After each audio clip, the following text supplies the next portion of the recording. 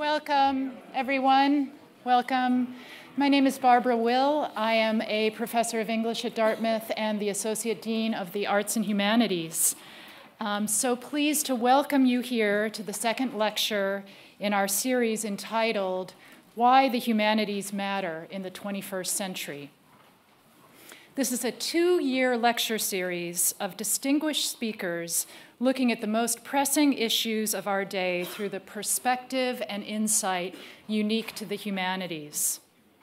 Supported and funded by the President's Office, this series is meant to showcase great thinkers in the humanities who are actively helping us envision a better, more engaged, more responsible future.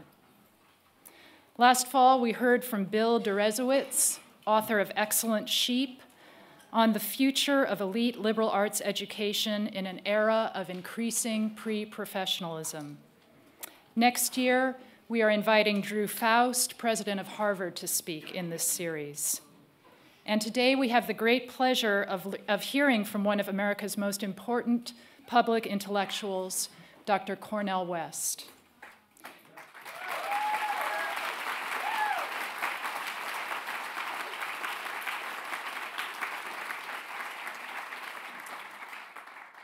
To introduce Dr. West, I'm going to hand the podium over to Randall Balmer, the John Phillips Professor and Chair of the Religion Department at Dartmouth College. Randall?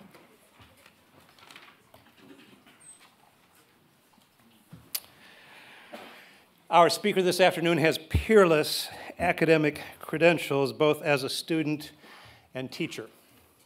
Princeton, Yale, Harvard, Union Theological Seminary, and he is about to top off that very impressive CV by teaching at Dartmouth this summer.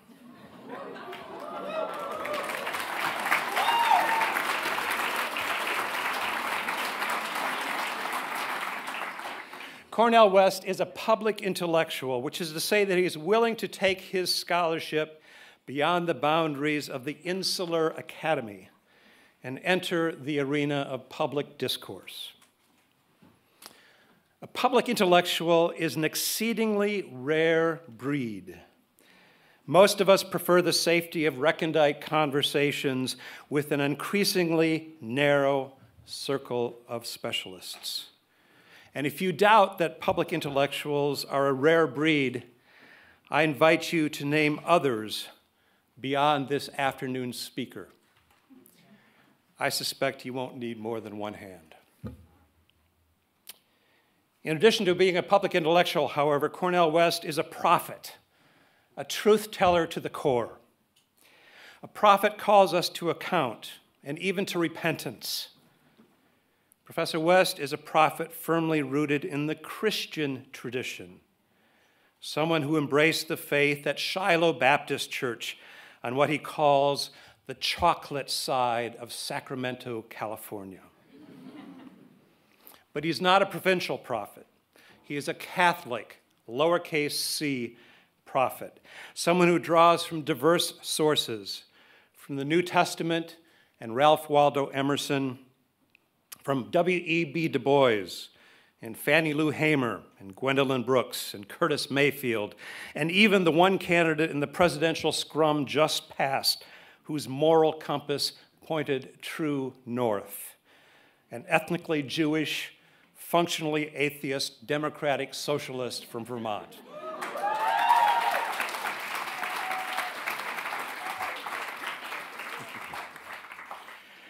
Professor West's topic this afternoon is intellectual vocation and political struggle in the Trump moment. We're living in dark days, what Professor West calls the age of spiritual blackout. Indeed, the storm clouds on the horizon look even more ominous than in the days of Nixon. But as Leonard Cohen reminds us, even in the darkness, there is a crack in everything. That's how the light gets in. I'm confident this afternoon that Brother West will point us toward the light. Please welcome.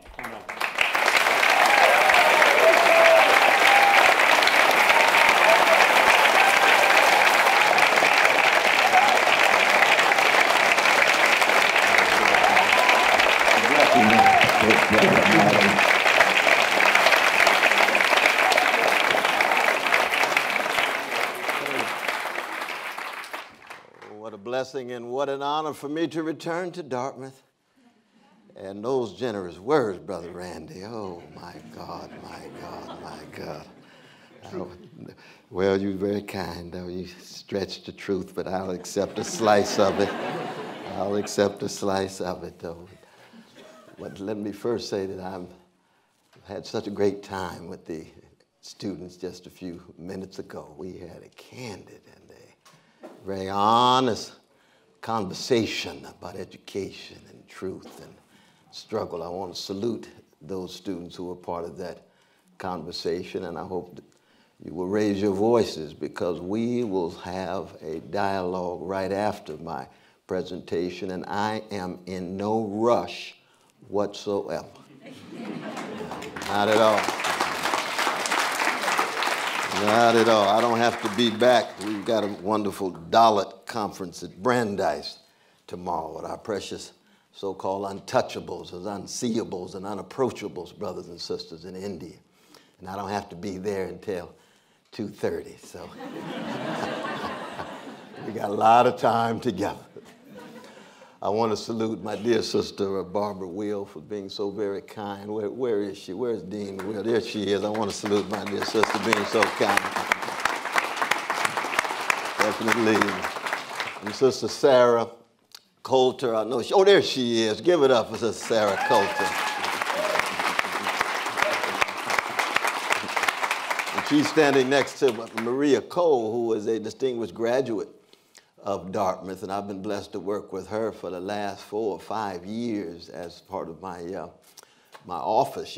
We call her executive assistant, but she's a visionary figure behind it. Give it up for Sister Maria Cole.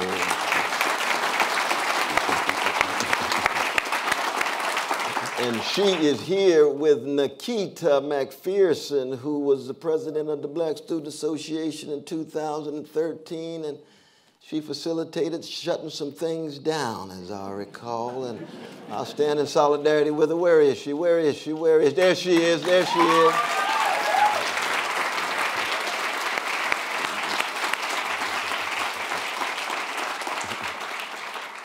And anytime I come to Dartmouth, I always salute my dear brother Donald Pease.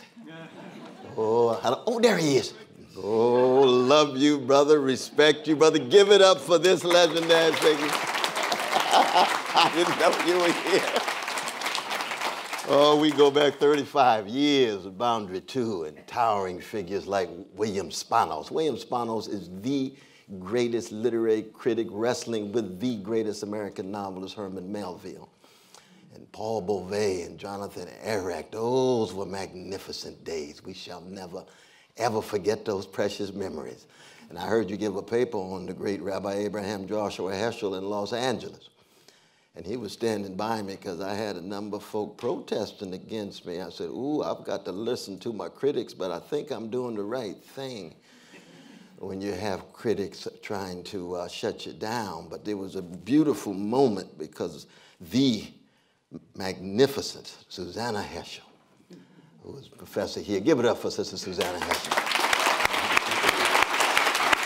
I don't know if she's here or not, but you tell her I send my love and respect. But she was there, and she stood next to me, and she stood by me, and it made a difference. And Donald Pease was there standing by me as well, just committing themselves to a robust conversation. Of course, I have no monopoly on truth. You can see I have no monopoly on beauty.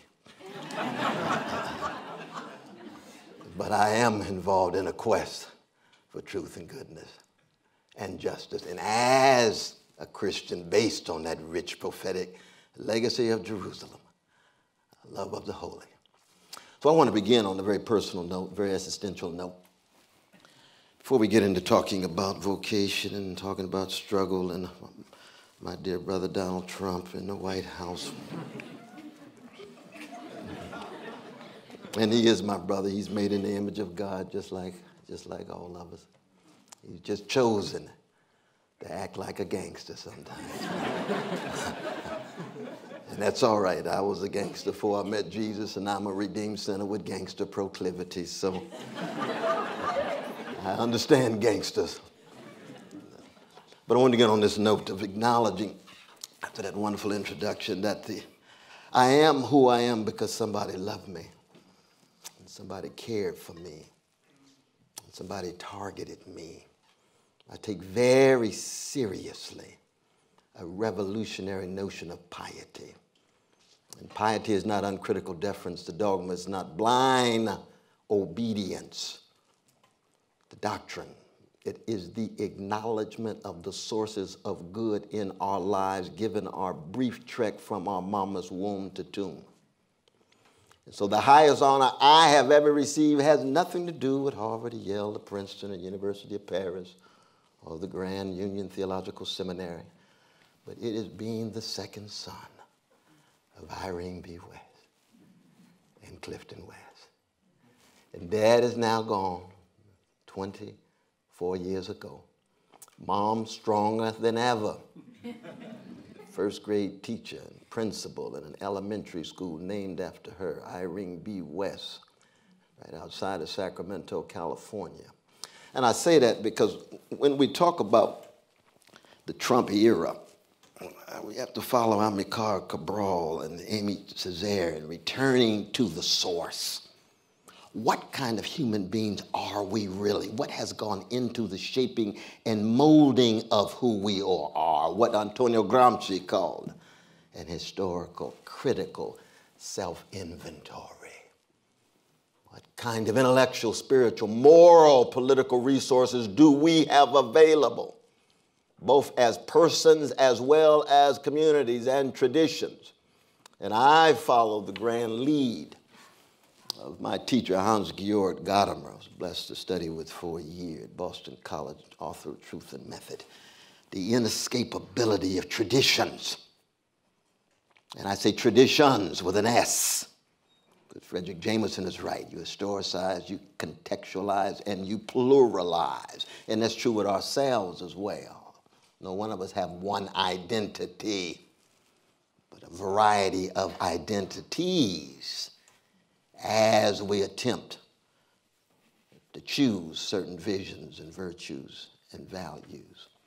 So yes, it's the West family and Shiloh Baptist Church on that chocolate side of Sacramento at 9th Avenue in Oak Park.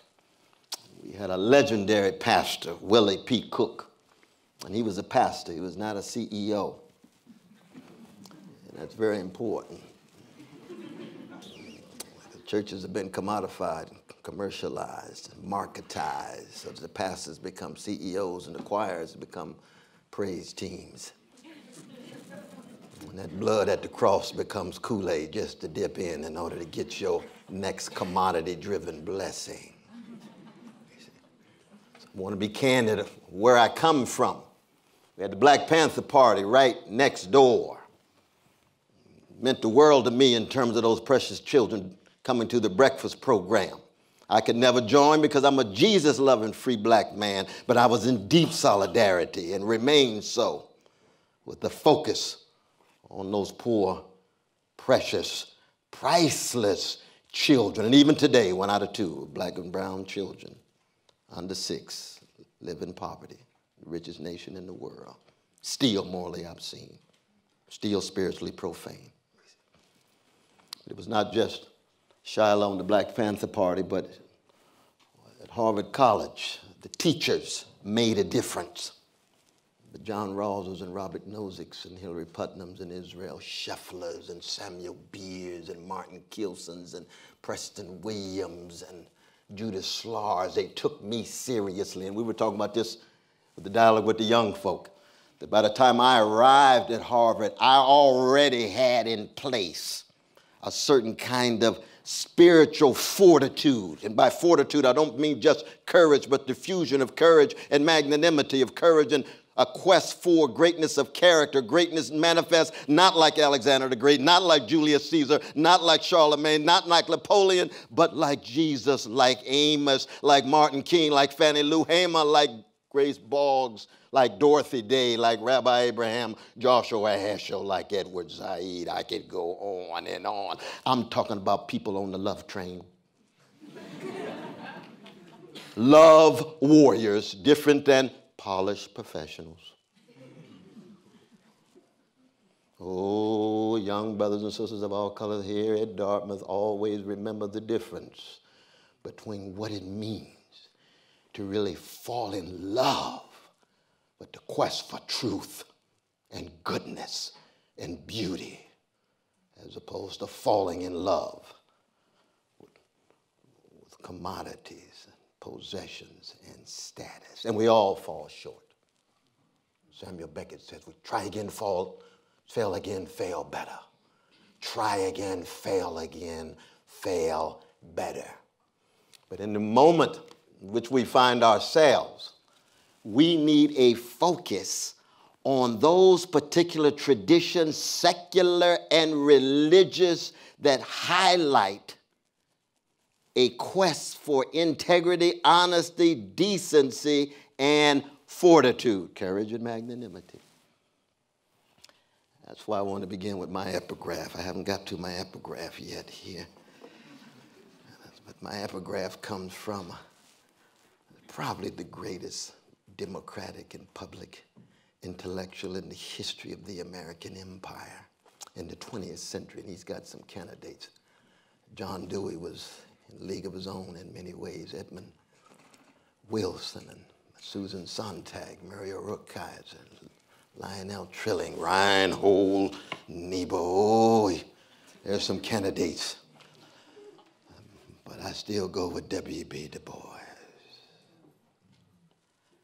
W.B. Du Bois, in 1951, handcuffs, standing in court, working with the World Peace Center, charged to be working as a foreign agent on behalf of the Soviet Union, is just trying to rid the world of nuclear weapons, supported by Albert Einstein and Bertrand Russell and others.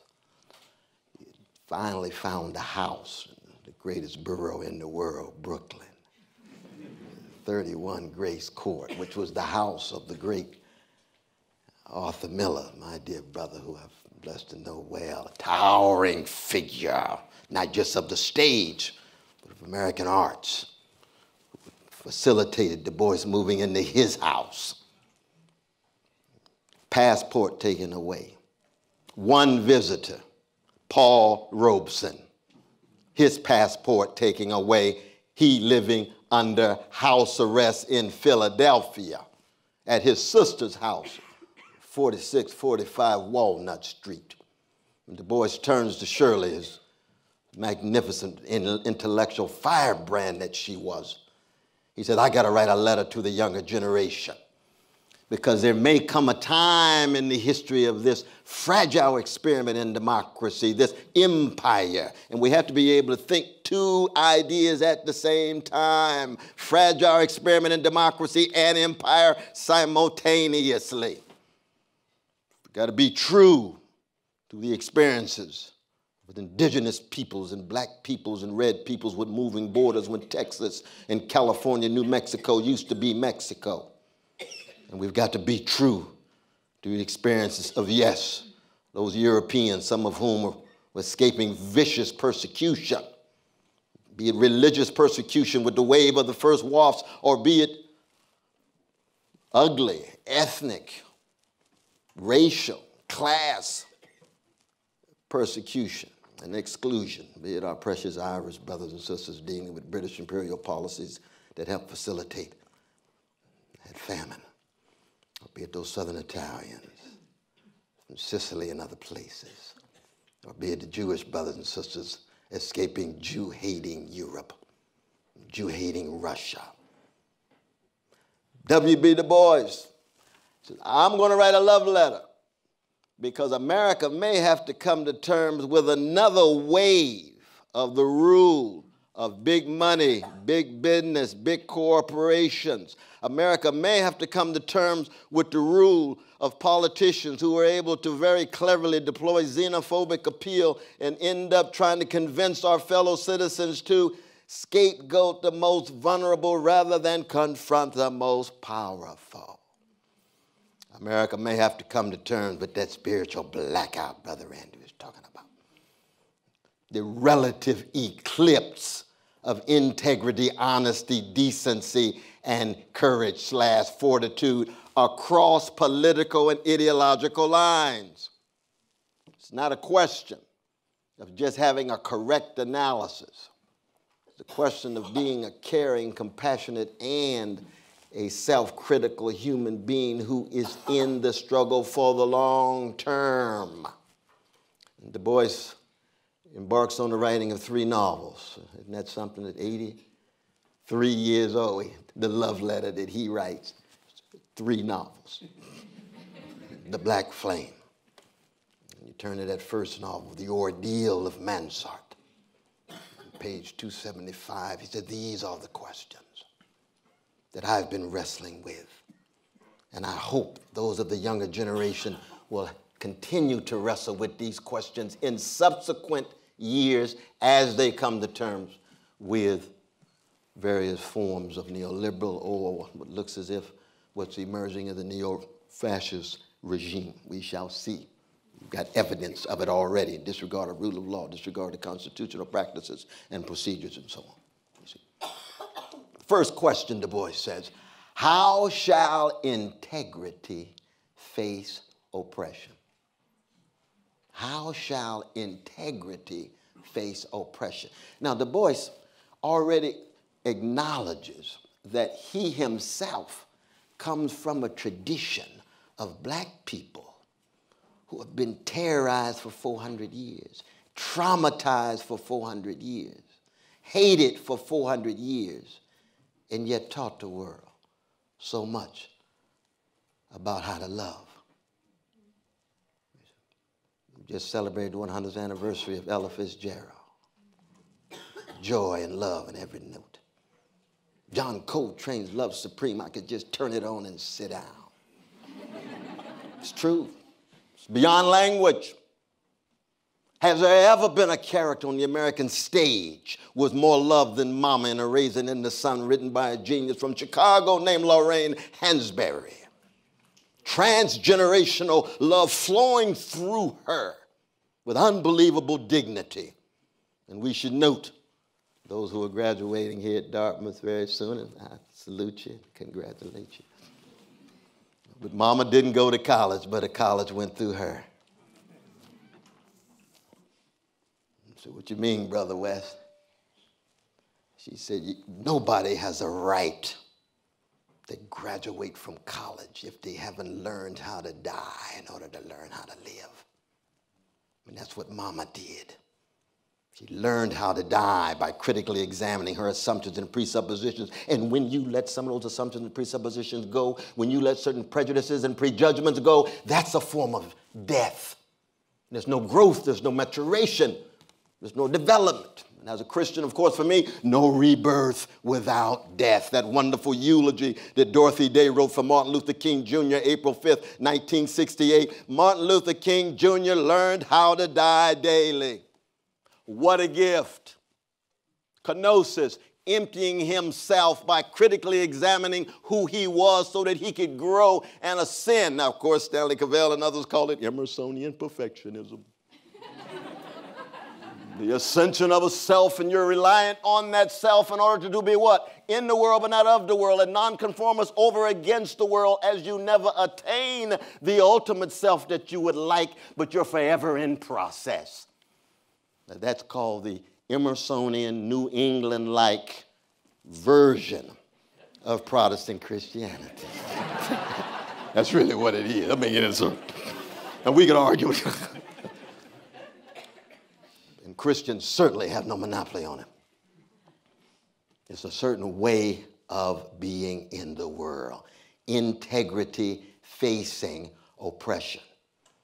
And the first challenge is spiritual integrity. What is spiritual integrity? It is a thoroughgoing self-investment and self-involvement in a willingness to understand a particular situation in light of its genealogy, in light of its diagnosis, and the projection of a prognosis in a fallible mode. You could be wrong. But then choosing as a form of life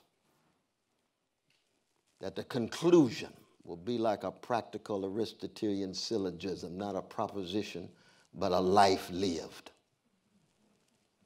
Deeds, actions, taking risk, going to the edge of one's own abyss, and through a connection with the best of one's tradition, stepping out on nothing and yet still landing on something. And Du Bois comes from a people taught the world so much about the connection between voice and vocation and love, and as Martin used to say, justice being what love looks like in public. Justice and love not identical, but indivisible. Or as the great Niebuhr used to say, any justice that's only justice soon degenerates into something less than justice. If it's not grounded in love, it runs out of gas. Du Bois was very aware that in juxtaposed to integrity, cupidity, love of money, venality, everybody for sale, everything for sale. Ubiquitous commodification across the board, from family, church, mosque, synagogue, university, college. The market model has become so hegemonic that it is normalized and naturalized. And Du Bois says, be Socratic, contest it, interrogate it, examine it, historicize it, contextualize it. It doesn't have to be that way. And one of the reasons why we ended up with the xenophobic, mendacious, and mediocrity is a kind of quasi-compliment to Brother Trump. Because America does have a long tradition of white male mediocrity in high places. No doubt about that. There's no doubt about that. Family connections and cronyism and nepotism, but Trump makes that look bad. He does. And that's just at the level of knowledge and competence. It's not at the level of what I call gangster, grabbing a woman's private parts, that's gangster. Taking somebody's oil, that's not your oil, that's gangster. That's not my subjective expression, that's an objective condition. The use of arbitrary power, thinking that Thrasymachus is right in the Republic rather than Socrates, thinking somehow that even quasi-Nietzschean wills to power don't warrant certain kind of interrogation because of a lack of moral and spiritual dimensions. That's gangster. And that has become a model for too many in the American empire and around the world. And Du Bois says, what about integrity? What about moral consistency? Has cupidity and venality so thoroughly devoured our culture that those who talk about integrity are outdated and antiquated? It's certainly countercultural.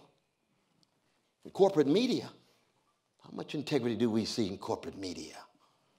Hardly any at all. Too much money. See, I used to see it in the church, black church. Where has the black church been in the last 25, 30 years? Dominant form, well adjusted to injustice, well adapted to indifference. The most adorable of all public philosophers, William James, used to say, indifference is the one trait that makes the very angels weep. Heschel says indifference to evil is more insidious than evil itself. Becomes a whole way of life. That's what we're dealing with. Young people, that's what has been bequeathed to you at its worst. But Du Bois is trying to keep track of your access to the best. that Socratic legacy of Athens that says the unexamined life is not worth living, in that 38a of Plato's Apology. That says you might be unpopular, but it ought to be a result like Socrates of Parrhesia, that line 24a of Plato's Apology. That frank speech, plain speech, fearless speech, unintimidated speech in a fallible mode, but still a speech that would get you in trouble. He was on his way to the hemlock. That prophetic legacy of Jerusalem that says the spreading of hesed, of loving kindness to the orphan and widow and the fatherless and motherless, to the vulnerable, the weak, the poor, those rebuked and scorned and spit on and dishonored and devalued and demeaned. Yes, Du Bois says we somehow have to keep traditions alive that connect to those legacies. And of course, the West has no monopoly on it, given its vicious histories of genocide. We just had celebration last week, or I shouldn't say celebration, acknowledgement, commemoration of the worst of the human spirit in terms of genocidal attacks. Precious Jewish brothers and sisters, Armenians as well. And how do we build on sensitivities of those catastrophes and come to terms with the catastrophes in our own day? And I submit we shouldn't begin with Donald Trump. We don't want to fetishize Donald Trump. You don't want to ascribe magical powers to Donald Trump. Donald Trump is as American as cherry pie. He comes out of a long tradition of white supremacy and male supremacy and homophobia. He comes out of a long tradition of spiritual emptiness and moral vacuity. He comes out of a long tradition. And he's a human being. He's on a continuum with us. We don't like to say that. But I'm here to remind you. Oh, yes, and see, as a black man in America for 63 years, Trump is not news. 244 years of white supremacist slavery. The average slave died at 26 and a half years old, working sun up to sundown as a form of torture. Couldn't worship God without white supervision in the land of religious liberty. Oh, that's catastrophic. How did they fight back? They stole away at night, held hands in a ring shout, and lifted their voices and sang swing low, sweet chariot, refusing to respond to the cowardly gangsters who were enslaving them in a gangster-like way, just like Emmett Till's mama that said, right with his body standing, laying in front of her, tears flowing, her only child, I don't have a minute to hate. I will pursue justice for the rest of my life. You don't do that by yourself. That's not an isolated individual act. Something has been shaped. There's a soul craft there. That's what spiritual integrity is. It's a soul craft there. That's what I liked about Brother Bernie Sanders. He's my dear secular Jewish Brooklyn, Vermont living brother. Didn't have to agree with everything. No, we Brother Bernie and Sister Jane, we pushing each other over and over again on empire and a whole host of other issues. But the one thing you could not deny, especially lined up against the other candidates, he had more integrity. He refused to sell his soul for a mess of pottage. He knew that Trump's populist language was pseudo-populism. He knew that Wall Street would still be in the driver's seat. He knew that Goldman Sachs would still have access in the way it did, and even more so now under Barack Obama. He could see through the neoliberalism of the Democratic Party, and he could see through the escalating neo-fascist sensibilities of Donald Trump and company. So when you talk about integrity at the highest levels of elected officials, oh, it's pretty cold up there. And that's a sad thing. Because when I was coming up, me and Brother Donald coming up, there were a lot of figures in national life of the country that had integrity. That wouldn't sell out, and it wasn't just a political and ideological matter. They were true to themselves. Even William Buckley, with his right-wing self, he had integrity. He's just wrong most of the time. It's true. It's true. And of course, I'm deeply committed to the brother Rush Limbaugh's and legatees of the right wing of fighting for their right to be wrong. Because I have libertarian sensibilities in terms of commitment to a robust public conversation where people enter that space without humiliation, with respect. I'm not talking about just the hate speech folk like this brother Milo that got attacked in Berkeley. It's wrong to attack him, but he doesn't need to be either at Dartmouth or Berkeley. He doesn't have the stuff to be part of a high-quality conversation. You don't invite defenders of Earth is flat in a serious discussion of physics. I mean, you got to have some criteria. But you don't attack the brother, not at all. You just let him stay home. It's true, just let him stay home. But integrity has consequences. And most importantly, it means that you're choosing to be a long-distance runner. One of the things that I loved about the conversation with the young folk, we were talking about the Dartmouth Action Collective, I think it was, Sister Michaela and the others were so wonderful. And they were really going at me in some magnificent ways. I like that kind of Socratic energy coming at me. Nietzsche used to say it's not just a question of having the courage of your convictions, but the courage to attack your convictions. That's part of learning how to die. That's what education's about too. Being unsettled and unearthed and unhoused in that way. But the question is, with integrity, it's like Jane Austen's constancy. Will you be a long-distance runner in your calling, in your vocation? At this particular bleak moment where it looks as if all hope is being cast aside. The voice is saying, I've been there before. Like John Milton, Paradise Lost. What are the conditions under which ordinary people consent to their own servitude? That's a profound question. We do not yet have a definitive response. Just like Plato telling us Democrats, small d, you will never ever be able to sustain a democratic experiment because the demos is shot through with unruly passion and ubiquitous ignorance, and it will generate a strong man in the patriarchal form, giving up vicious legacy of patriarchy, and it will generate tyranny. Every democracy has within it the seeds of a tyrant because the demos don't have the capacity to rule themselves. We have yet to provide a definitive response to Plato, as profound and as wrong as I think he is. Because in our democratic forms, what do we still have? The oligarchs and plutocrats. In our democratic forms, what do we still have? Too much xenophobia, hatred of trans and gays and lesbians, not staying in contact with working people's humanity, bosses ruling over workers as if they're masters vis-a-vis slave-like persons.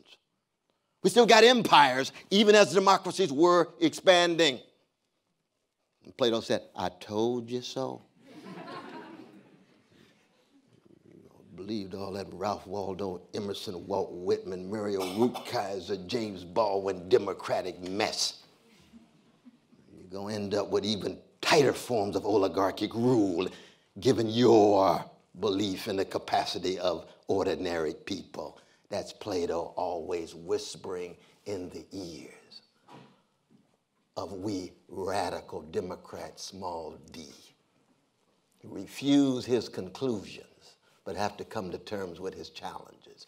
Can there be a livable answer to Du Bois's question of integrity facing oppression? And what is the difference between vocation and profession? What is the difference between calling and career? It has everything to do with that kenosis, that self-emptying. so magnificent about, for me, the greatest tradition of spiritual fortitude in the modern world, which is a black musical tradition. There's never been a tradition on such intimate terms with catastrophe and still able to generate such unbelievable forms of creativity, compassion, and fortitude. And Du Bois understood that in that last chapter, Souls of Black Folk, the Sorrow Songs. One of the saddest moments in the last 30 years is the erosion of spiritual integrity of the younger generation, the erosion of the quality of black music in the last 25 years, the non-existence almost of the lifting of tender and sweet and gentle voices that sing together in tune. I come from the dramatics and the delphonics and the whispers, the main ingredient, the Isley Brothers and the Jones Girls and emotions of the Hutchison Sisters and David Ruffin and the Temptations, the Smokey Robertson and the Miracles. Those aren't just entertainers.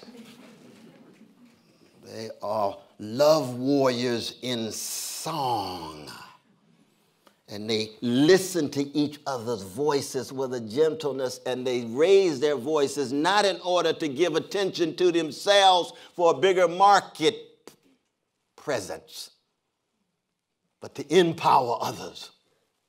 You see, James Brown would go for 4 hours, and he would always end every concert. I was there every night. I'm an extension of you. You're an extension of me. I don't exist without you. Did anybody come here to hear a song we didn't play? I know we've been going for 4.5 hours, but did anybody come to hear a song? You didn't play Soul Power. Hit it, Bootsy.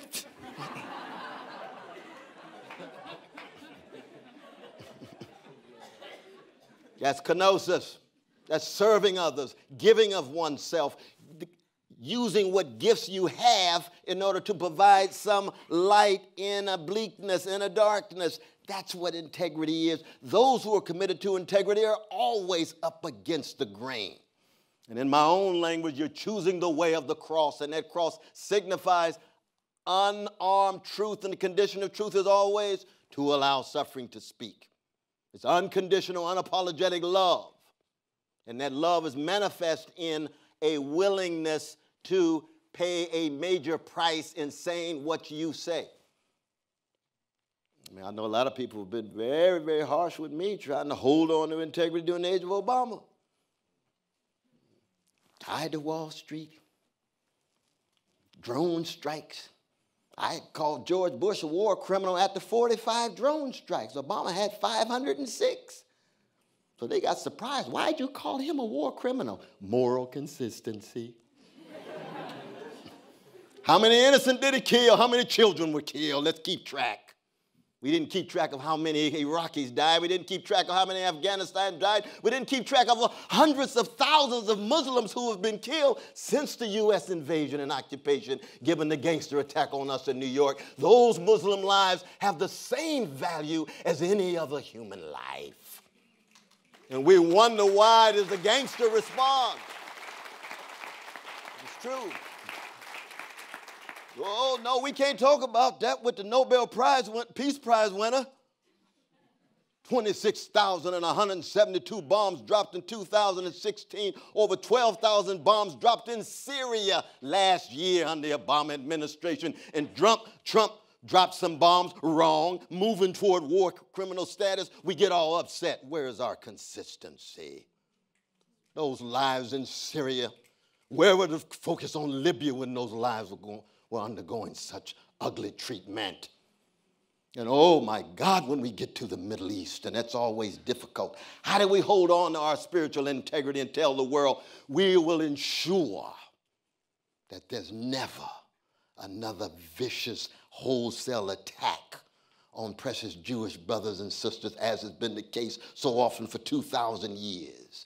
But at the same time, when they choose to occupy a people, when they choose to align themselves with a U.S. empire that loses sight with the Palestinian brothers and sisters, that Palestinian baby in Gaza has exactly the same value as that precious Jewish baby in Tel Aviv. And no matter how unpopular it is, and it's a delicate issue. It's hard to stay on that tightrope because there's so many anti-Jewish pitfalls in it, given how pervasive anti-Jewish prejudice and hatred is.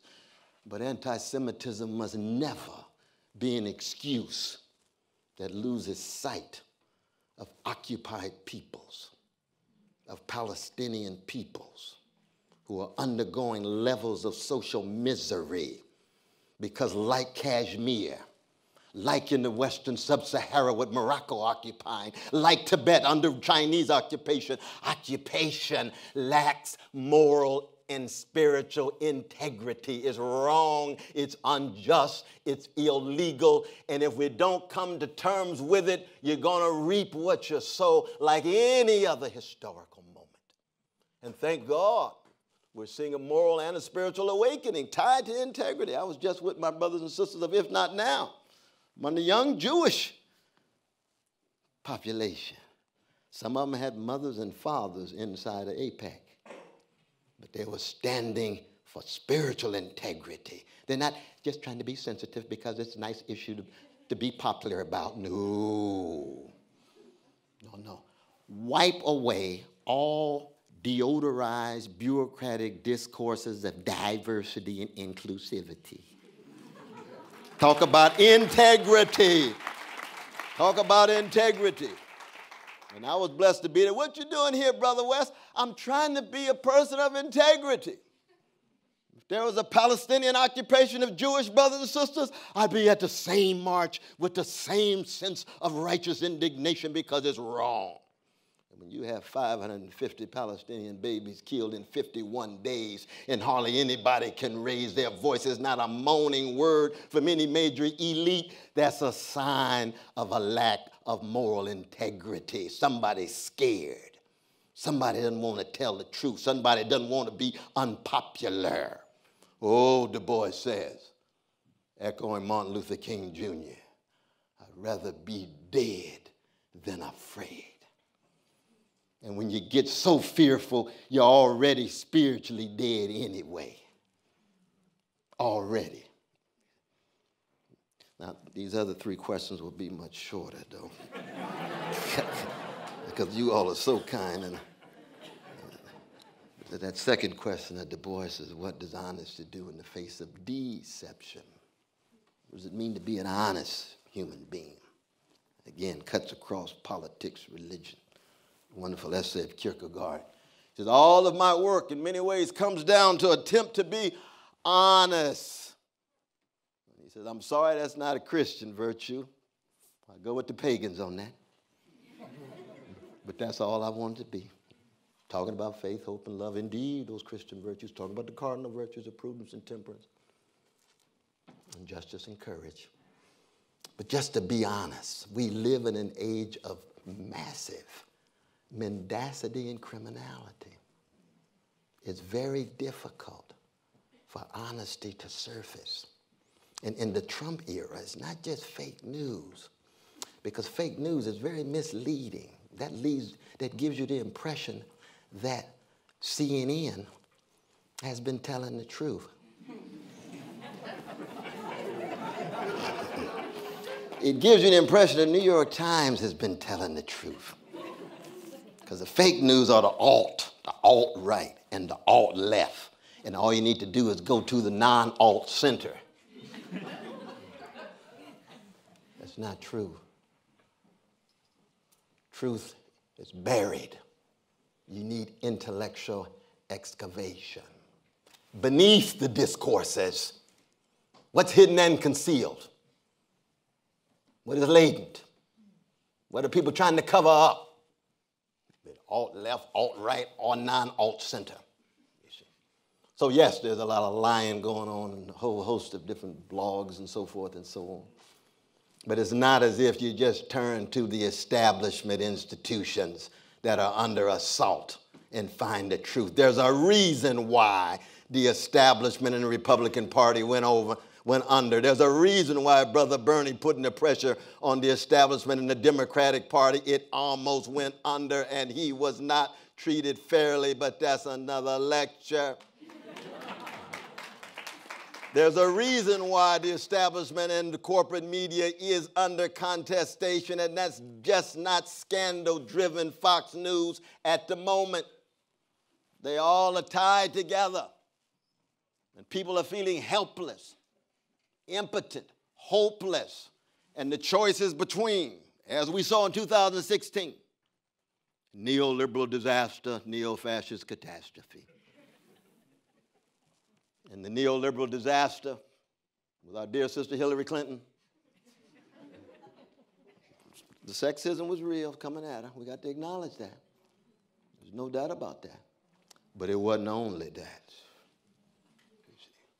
There was also an element of detachment from ordinary people, living in the elitist bubble that too often the Harvards and Yales and Princetons and Dartmouths and Berkeleys and Chicagos generate. So all you got to do is connect to just folk in your bubble. They are the sophisticated ones. And one mark of their sophistication is always the excessive use of obviously. Obviously. It's not obvious to me. No, that's a sign of the in crowd. That's a sign of the chattering classes who have been formally educated in certain ways, so they reinforces each other's sense of being smart. And what Du Bois is talking about has nothing to do with the land of dollars and smartness. It has to do with compassion and wisdom. Let the phones be smart. We've got to be wise and compassionate and self-critical. The whole cult of smartness.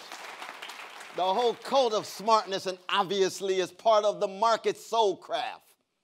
And it generates broader gaps and hiatuses between elites and educated sites and everyday people. And it's a very, very sad moment when that gap becomes so overwhelming that the rug is completely pulled from under the establishment, and the only thing left is an option of neo-fascist catastrophe. That was what's most sad about 2016. That's why I'm still deeply upset in terms of how my brother Bernie was treated, because I was thoroughly convinced that he had the gusto, that wonderful word of William Hazlitt. He had the insight and the power to generate enthusiasm against the enthusiastic folk behind Trump. The neoliberal project was running out of gas. The New York Times hadn't got the memo. I know Thomas Friedman and others, they hadn't got the memo. They were convinced. But those of us who are out in the field, we could see it so clearly. See it so clearly, which meant what? More need for integrity in the face of oppression, more need for honesty in the face of deception. And Du Bois's third question, how shall decency respond to assault and attack? And we were talking about this again with the young folk. And this sense of, oh my God, all of these white supremacist attacks that are so micro-social and sometimes macro-social, dealing with police brutality, dealing with these ugly stereotypes, not just on TV, but sometimes generated by the very young folk themselves and the worst of hip-hop culture as opposed to the best of hip-hop culture.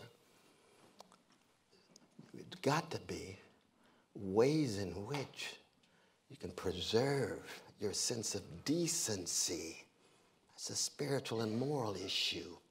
And we've got to learn how to inhabit the spiritual and moral space that holds at arm's length those market sensibilities and market orientations. And they're always intertwined, they're always overlapping, but there's got to be some space, and you don't do it by yourself. You need groups, you need institutions. And that's why example, Brother Jeff Stout, who's now giving the Gifford lectures, and that's like the Nobel Prize in philosophy.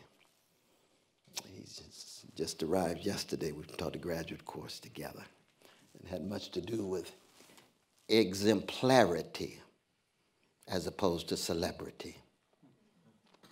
You see, spiritual and moral exemplarity, examples, as opposed to market-driven celebrities. And I tell my young folk all the time, you can just look at the juxtaposition of those who are highly visible. Back to music again. I love my dear sister Beyonce. She's one of the greatest entertainers in many ways. She's got a lot of energy, a lot of discipline. She's got a certain kind of genius, unbelievable commitment. But she's not Aretha Franklin. Now, what's the difference between Beyonce and Aretha Franklin in terms of spiritual exemplarity, market-driven celebrity? That Aretha Franklin, when she shows up, all she needs is a microphone. She's not part of this culture of superficial spectacle. She doesn't have to ask her girls to be in formation. And she's not talking about black Bill Gateses. She's not talking about using her paper for revenge. We come from a people of justice, not revenge. We don't need to read Shakespeare's Merchant of Venice to know the difference between justice and revenge. Because if all we were driven by revenge, there wouldn't have been a Martin Luther King Jr. There wouldn't have been an Ida B. Wells Barnett. There wouldn't have been an A. Philip Randolph. There'd have been a civil war in America every generation, because if you all terrorize us, we're going to terrorize you. And if we terrorize you, there's going to be civil war every generation. You ought to be lucky that we produce a Martin King and a Aretha. I tell my white brothers and sisters all the time, when you see Negroes, give them a standing ovation. Thank you for Martin. Thank you for Ida. You could have been different. True. It's true. Could have been black versions of the Ku Klux Klan, black versions of ISIS, black versions of Al-Qaeda, black versions of the Jewish Irgun. Oh, our rich Jewish tradition, all of its overwhelming prophetic practices still produce some Jewish terrorists too. Begin was part of it. Oh, yes. Meaning what? Well, it's a complicated situation. Sometimes you got to revert to violence. We understand that. Nelson Mandela founded the spirit of the nation. He was also a terrorist in terms of attacking the property. They didn't kill any folk intentionally, but they did use violence. That's a complex conversation about pacifism and just war. We love our Quakers, Mennonites, Desmond Tutu, Martin King, all pacifists. But even the Malcolm X's, full of love, but no pacifists. He still didn't call for just terrorizing white folk randomly. Not at all. Not at all. Meaning what? Meaning that when we talk about honesty, these are subversive things these days. Last question. What does virtue do in the face of brute force?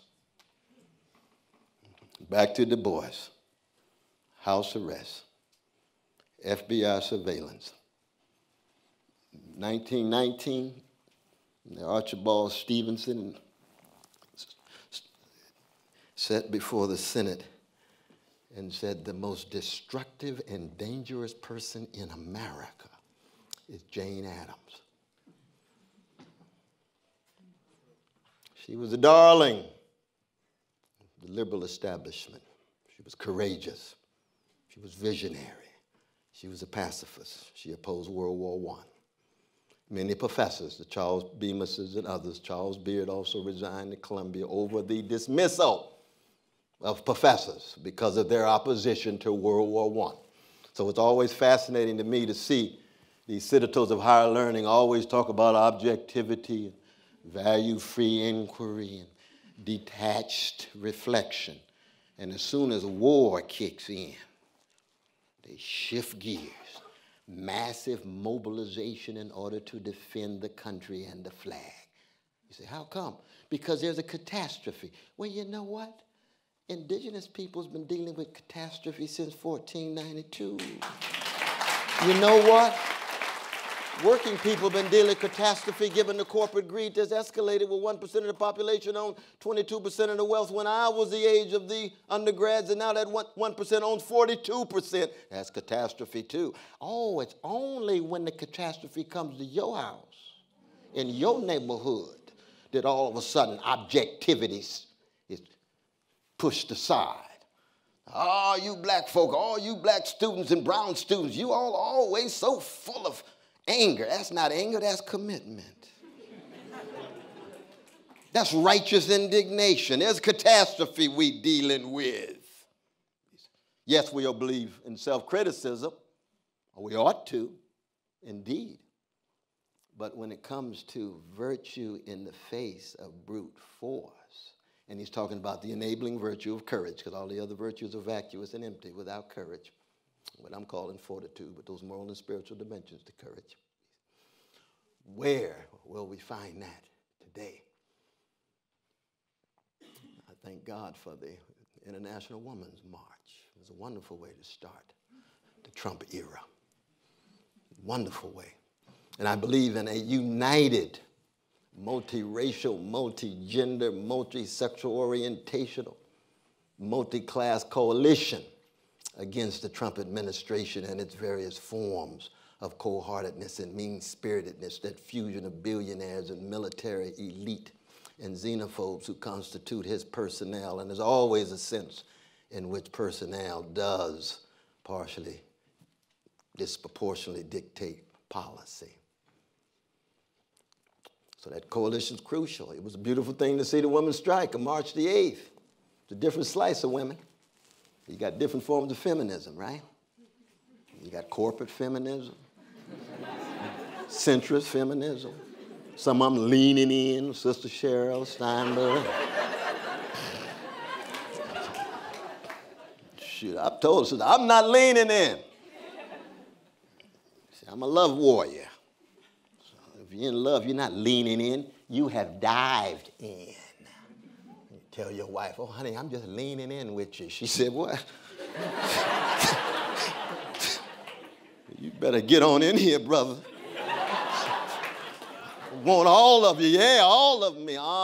Back to John Coltrane, kenosis, giving it your all, giving all that you have based on your mobilization of the resources of the past where tradition becomes unavoidable, but you have to be selective in your hermeneutical humility so that what you choose is something that gives you longevity with integrity and honesty and decency and with courage. And that's all we do as human beings. That's all we're going to do during the Trump era. Try to come together, overlap, tell the truth, have our various kinds of correspondences in terms of unity, but never unanimity. And we're going to tell the truth about where we are. You know, my dear brother White, I want to acknowledge my dear brother Derek White and his wonderful work that he's done. I don't know if he's here. I want to acknowledge my dear Sister Amy Bond as well, and her work that she's done.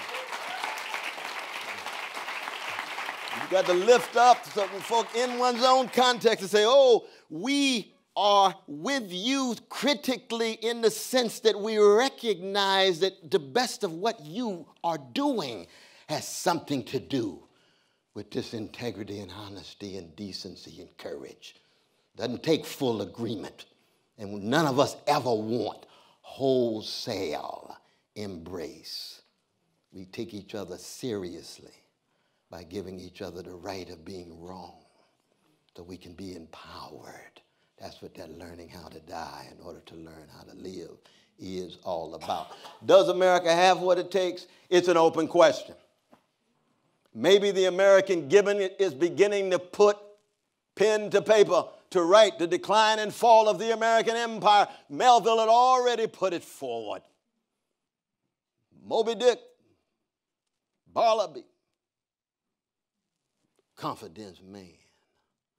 Maybe Melville is more prescient than Emerson. And if he is, we're going to need some Emersonian energy to overthrow that Melvillian challenge, which is another way of saying that the blues tradition because Melville is a vanilla blues man. Ralph Ellison says the blues ain't nothing but a personal narrative of a catastrophe lyrically expressed.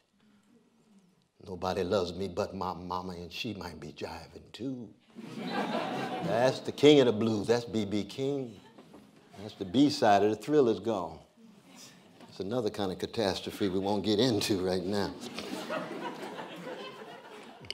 But America's dealing with multiple catastrophes, ecological catastrophes around the corner.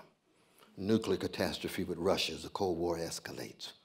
The moral and spiritual catastrophe we've been talking about. The economic catastrophe of escalating wealth inequality and income inequality. Do we have what it takes? We never know. It all depends on the kind of human beings we choose to be, the kind of vocations we adopt, the kind of voices we raise, the kind of courage we exhibit. T.S. Eliot says, ours is in the trying, and the rest is not our business. No one of us in control. No group is in control. The empire may simply have run out of gas. We don't know. But some of us are going to go down swinging like Ella Fitzgerald and Muhammad Ali, full of that commitment to what Du Bois was writing about. Thank you all so very much.